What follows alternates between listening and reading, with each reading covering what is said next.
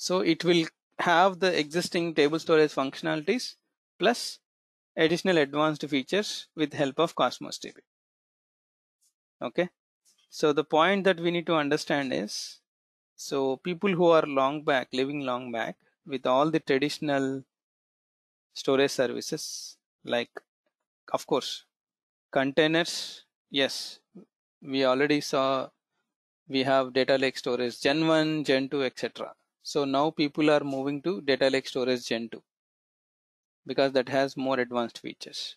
That's why if you call about containers, it's not the blob storage. We recommend data lake storage gen 2. And when we talk about queue, don't use queue. Now you can go and use event hub. And when we talk about tables, we never recommend table storage. We recommend Cosmos DB for the newest features and the availability, right? So likewise, if you talk about file share, we never recommend file share. There is something called NetApp files, Azure NetApp files. This is a third party application which is providing the file sharing capabilities in much more sophisticated way than the Azure file storage. But all these tools are premium tools when it comes to enterprise level applications that are developed by organizations. If you are doing some training, or if you are doing some proof of concept, or if your organization don't want to spend much money, then you don't need to use all these tools. These are for the companies who can pay a lot of money because they are into bigger business roles, like for example Coca-Cola, Pepsi Cola, or you talk about any banking platform where the performance is critical, not the finance, not the access, right? It's all about the application performance. Then these tools will definitely help you to achieve all those goals, right? So that's why in today's world, when we talk about storage, we always talk about containers, and that too the hierarchical namespace enabled, which is gen 2. We never will be into file share or queue storage or table storage, because all these things are replaced with the newest tools with the latest features. Okay, so that's why whenever it could be your exam or it could be in your real-time experience, if anybody asks you like which tool or which resource we should use for the table storage activity, or in order to store a lot of data in terms of table structure, then we recommend Cosmos DB table API. But if people recommend some event based or message based queue storage, then don't recommend this. Recommend the event hub. That can help you to solve the lot of hurdles when it comes to queue storage. But if you ask file share, still people can live with this. There is no question about it. But if they are expecting a rich tool which has all the latest and greatest features, then we recommend NetApp files. Right? Still, we can live with the file share, whatever is available with this, because it's all about sharing the files, giving access to read, write, delete. They can also live with this. There is no question about it. But if they are looking for enterprise level support, then that is the best tool, right? So that's why the point that we need to understand is things will change any day, any moment. The cloud comes with the latest and greatest features anytime. So we should always stick to the updates, right? So for every tool, there will be newer and newer features that are going to come up. So we always have to understand what features are getting added to the Azure in this case, which we can get to know that using Microsoft Azure Learn, right? Whatever features that you're looking for, you will always get to know using this documentation.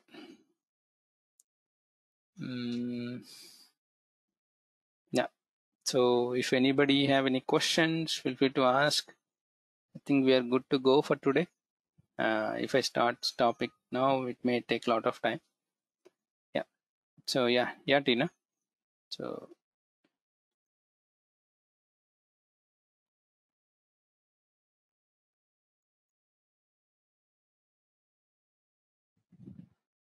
Okay, you lowered your hand. Okay, that's fine. All right. Yeah. So tomorrow I'll try to cover the rest of the access control topic. So try to copy the files from my storage to your storage. If you are facing any difficulty, we can also cover that because we need those file data for Databricks as well as the upcoming classes. Okay. All right. So those who have any questions, feel free to stay, or those who are done, maybe you can feel free to drop off. Thank you.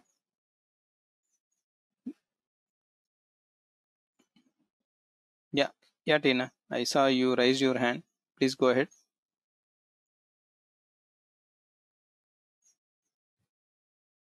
Hello. I think, okay. I forgot to unmute. Yeah. I think now you should be able to talk. You beat me on your side. Thank you so much. I'm sorry. I'm being naggy. Maybe if I interrupt you in the middle of recording. No, but no. Yeah. NetApps, the new topic that you just mentioned, is that for all backups storage? Is that No. you File can back sharing. up No. It's all about file storage. If you're trying to back up and for backups, you don't need to worry about that. You can go with the traditional file share or traditional blob storage account for your backups. Okay, I think I mixed it up with .NET app, something like for a file for backup. No, not for backup. It is for file share. Okay. Yesterday I was trying to put the Cosmo DB in my end. I was unable to do it. I got error. I keep trying. It won't let me, but I don't know. Maybe it's too late now for you, or maybe I can log in early tomorrow, or can you show me now? Yeah, I'm making you a presenter. Let me see like what is the problem you are seeing. So did you fix your mouse problem? Yeah, I did. Okay, nice. Yeah, show me like how you are creating the Cosmos DB. Okay, where is it? Where am I gonna go? Create resource. Homes. You can also do that way as well. No need to worry. You can also do that way also. Go ahead, whatever way. Create. Yeah. Yeah. Cosmo.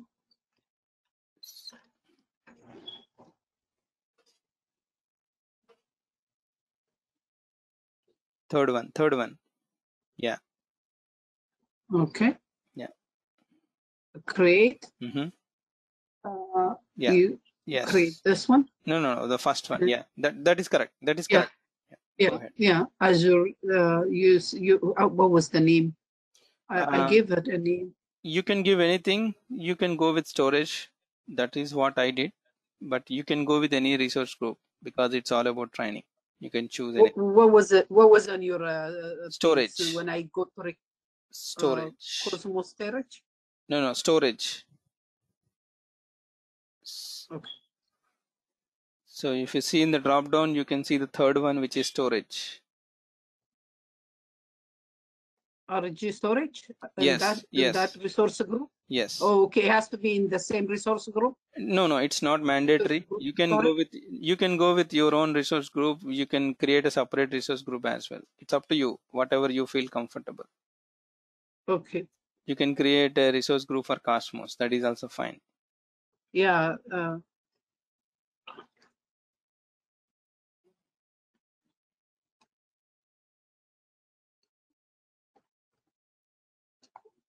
You will see the error I went to. I was running into. No problem. Let us see. Okay. Enter name. You I might can do the same. No. You cannot do that because the account name goes with a unique name across the globe. So you may need to give a unique name. So and all the name. Okay, the name should be company's name or my name or my resource group name. What's the real life? If you always talk about real life, then you may go with your organizational standards. Most of the times, what they do is they will include organization name, and then they may include the project name, right? So in your case, yeah, uppercase it will not allow. It is the same rule. You said that. Yes. Yeah, it is the same rule for every resource. So you may go with your name to begin with, and then you may give it like training, So Tina DB203 training, and then you may give today's date, which is like 8th of June 2022, something like that. DB3, Yeah. DB203. Yeah, whatever works for you, as long as it is same. Yeah. Cosmos DB. Right? Is that this is the storage, right? Yes, that's it. Cost that, I think that is good. So it allows. Yeah, Cosmo DB, that's fine. Yeah. Okay, let me make it fast. So No. Change the location. In which location you are located right now?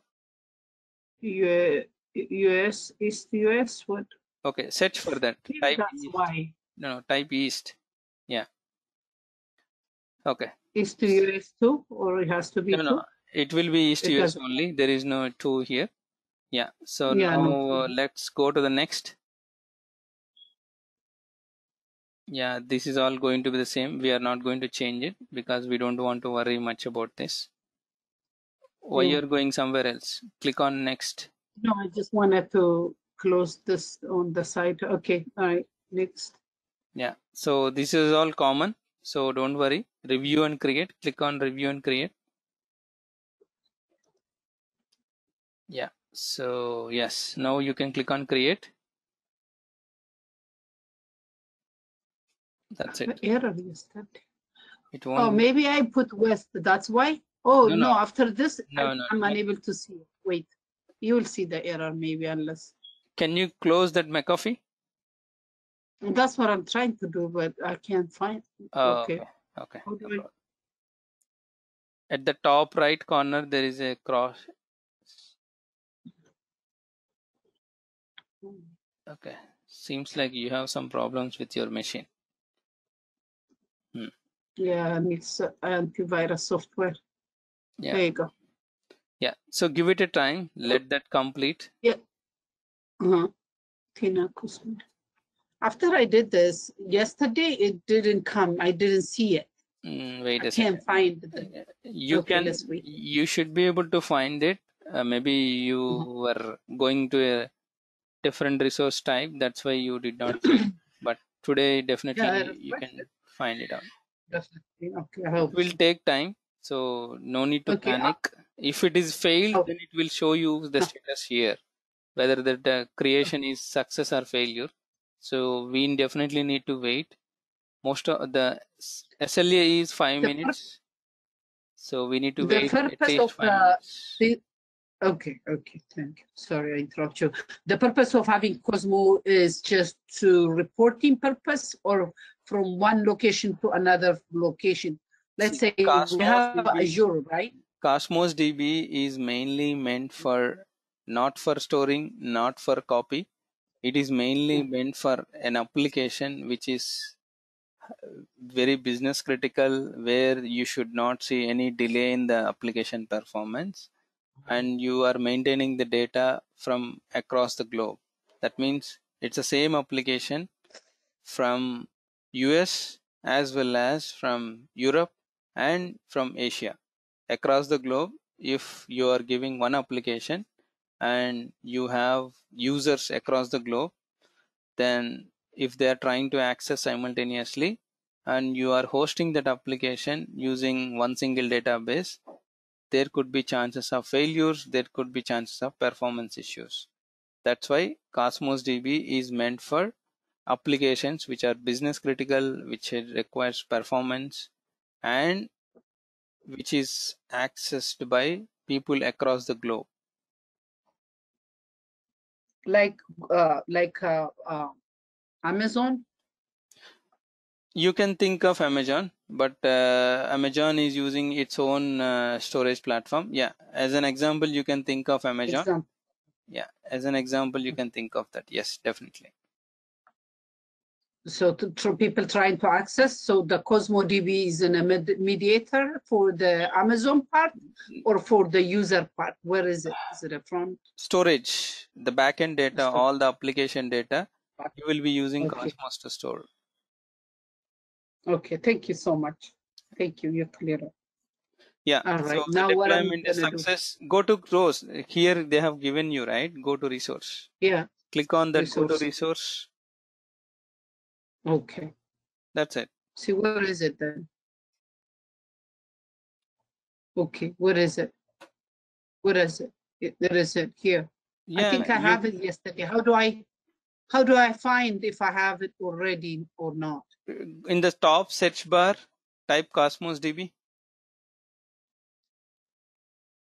COSMOS. Yeah, Azure. Click on that Azure Cosmos DB, which is came in the search. Yeah. See, you Yeah, created I'd two. have You yesterday. created yesterday one, and today you created two. Oh, see, the reason is I was unable to. Okay, what else is now the one you fetching data or trying to get emails? Those things I didn't understand. What tool do I have to install for that? And then I need to give you my email so you can put me on your admin. Okay, so you are trying to add me An as an admin. admin. Okay, so go Yeah. to your yeah. Click on at the leftmost corner. You have those three dots, right? Three lines. Yes. So there you can see Azure Active Directory at that bottom. Yes. Right. So here on the left side, can you see Users tab? Yeah. There you go. So right now you have two users. One is Tehatina and then another one is TIT, right? So you need to Yeah, I add me created it. also. Yeah, you need to add me also as a user.